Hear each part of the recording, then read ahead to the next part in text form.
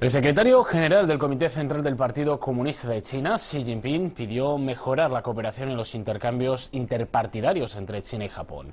Xi hizo este comentario durante un encuentro en Beijing con una delegación encabezada por Toshihiro Nikai, secretario general del Partido Liberal Democrático de Japón, y Yoshihisa Inoue, secretario general del Partido Komeito, el socio del Partido Liberal Democrático de Japón en la coalición gobernante.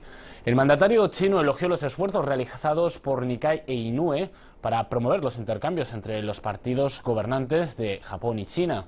Nikai e Inoue señalaron por su parte que la coalición gobernante en Japón está dispuesta a reforzar la comunicación y los intercambios con el Partido Comunista de China y a hacer mayores contribuciones al desarrollo de las relaciones entre ambos países.